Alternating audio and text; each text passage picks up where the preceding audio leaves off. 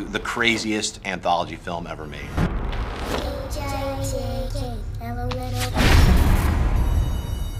I don't know if it's offensive, but it's unpleasant for sure.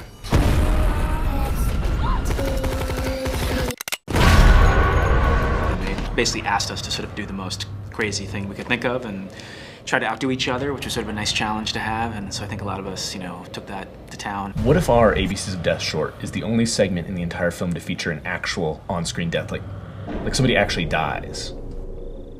Actually, that's a great idea.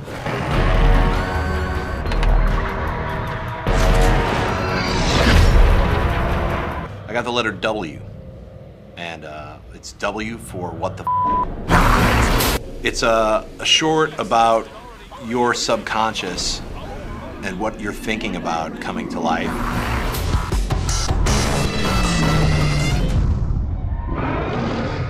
My short's about sort of an underground fight club type of situation where the fighters, where you're surprised when you realize that the fighter's actually not fighting another man, but a dog. And then there's another twist in store.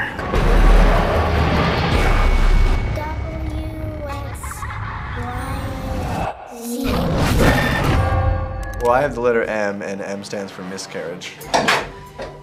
I felt that most of the filmmakers involved in this movie were going to be like really outlandish and really, like their styles are, they're all crazy people. So that's what I went for. I went for the kind of, the sort of cerebral gross out, if you will. I'll make you one promise. Your children will never know how this ended. The best thing about it is there's something for everybody. It's an ambitious and experimental horror movie.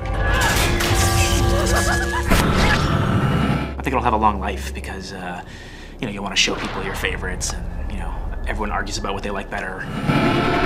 It's awesome. It's anarchy of a movie. No one's ever going to make a movie like this again, so this is a one-time opportunity.